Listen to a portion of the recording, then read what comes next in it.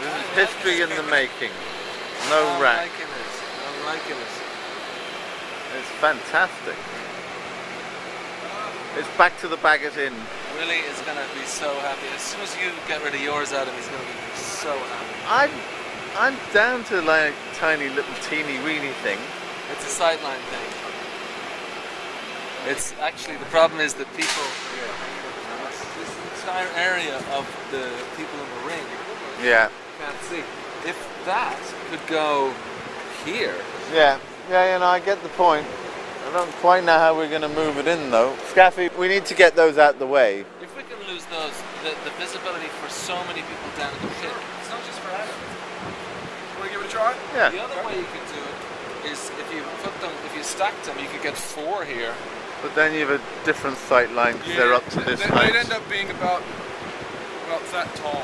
Edge's suggestion is you could stack them sideways and put those two on top, and what would that give your top height? It'll come up to it'll be about that tall. No, on the side height. Yeah, even sideways Really? it'll be about that tall. That's not so bad, is it? I think it would be about this height. Yeah. If you put them on their They sides. are. I think you're right. Like imagine if that was double height. I think it basically match this. I mean, Stu, is this the next? That's the wrong measurements, Stu. Stu, just double that height. Let's measure that whole thing sideways. Run the tape to here and it'll tell you. The height is all we need. This is all we need. What's that? 45, so it's Compare that to 80, this height. 90.